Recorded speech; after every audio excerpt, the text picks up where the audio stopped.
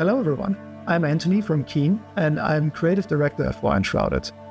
I want to share a bit about our plans for our next update, but first of all, I want to thank everyone for their incredible support.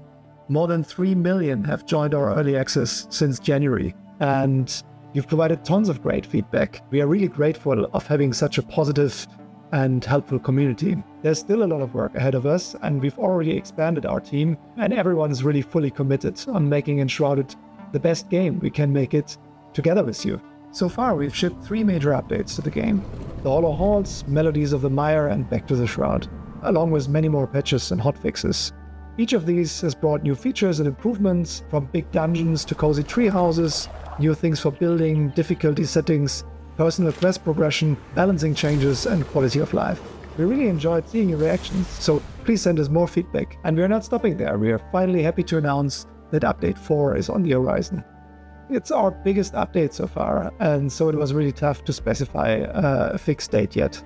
We finally extend our world to the north into the mountains. It's our first full new biome, with new quests, enemies, wildlife, weapons and armor, crafting materials, furniture, and more. You will be able to gain more skill points, and as many of you requested, we will finally increase the level cap for another 10 levels. The mountains will feel a bit different, as they'll embrace a bit more verticality and survival. In that context, we'll introduce the first version of our weather system that many of you have been asking for.